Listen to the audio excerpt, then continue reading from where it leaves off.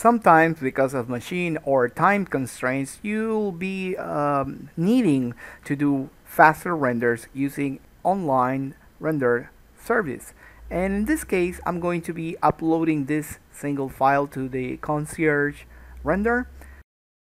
And the system works pretty much straightforward. So what you do is go to File Manager, upload a file, and then you are going to hit to create a new task.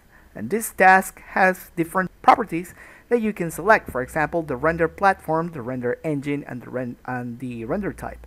If it's only going to be for preview, then you have all of these options ghosted. But if you do animation or still images, those options become available. Now, it's just as simple as hitting the render button, and then your task will get added to the queue, and to the batch render rather, and then it will go to the job status, as you can see here. So this is the summary of the page that will allow you to know how far your render is completed. Okay, so this is where you go for your status. Now, in the file manager, you're going to manage the uploads of the files, and even if you have to reversion whatever you uploaded, then you can continue to do it so in this dialog. Well, let's continue. So I'm going to select frame 1 to frame 80 because that's how long my animation is, as you can see. And I'm going to leave it at native resolution because it's going to take the resolution that you already set in Blender. Very easy to set up. And that's it. Everything you have here, you're going to get also a tips recommendation to do your rendering in a much better way. So just hit render, and if you do it so, then it's going to say that your render has been launched.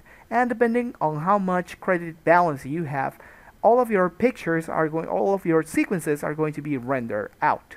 So you can see here when it was submitted and if it's available for download. If you click here on details, you're going to come back here to this page, to the job status, and then you can cancel the work, or you can report it, or even delete it.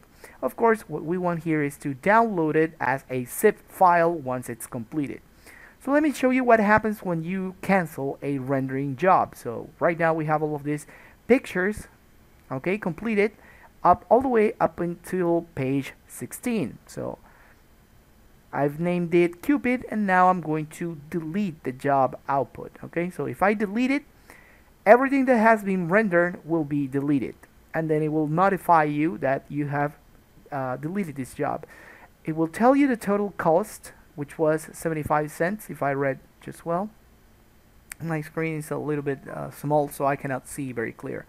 So again, let's say that for some reason you forgot to subdivide or activate any modifier or bake the animation. This is very important because whenever you send files to your render farm, online render farm, you really need to apply and bake everything that you want to send directly to the server. Okay, otherwise you'll get different results than your local machine has. So right now I'm computing times 3 because I'm going to get 3 different passes: the background, the foreground, the birds, and the Cupid character.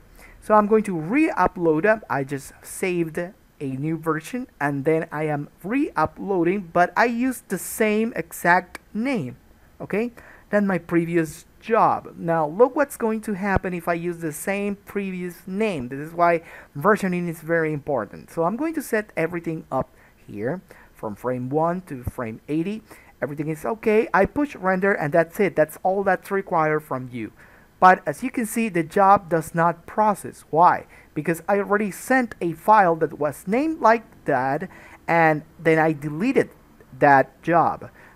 Then the log says that job cannot be processed because it was processed and the user canceled it. So I'm going to report that as a mistake on my side, okay, because I've been taking some credits were taken and I did not get the process job.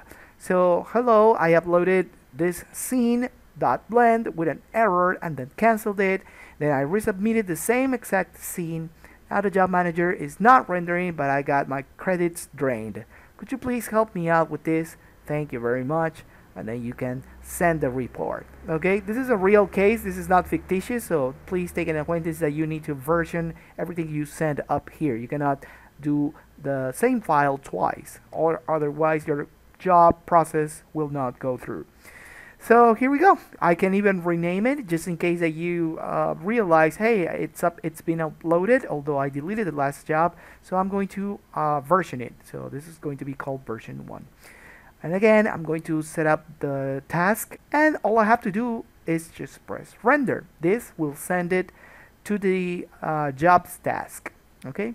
So please, very important, do not forget to bake. Everything you do, please do not forget to bake. If you're using dynamics, please do not forget to cache. If you're using simulation, please do not forget to cache and include the cached folder in a zip file, okay, along with it, and report the job so that they know that they are going to pick it up, and also that you can do this by yourself. Now, this is a very basic concierge render. And there is another more advanced version of it where you can manage your cache files, your simulation files through zip folders. Okay, but I'm not going to touch on that. So that's it. Once you have rendered everything out, you can just click here at the download zip button, or you can come here into the job manager and click on this green button that says download zip. Of course, if you run out of credits, you will not be able to render. So make sure you have enough credits every time you send a zip file to render. And that's it. When you click here, you get all of your pictures rendered. Thank you very much.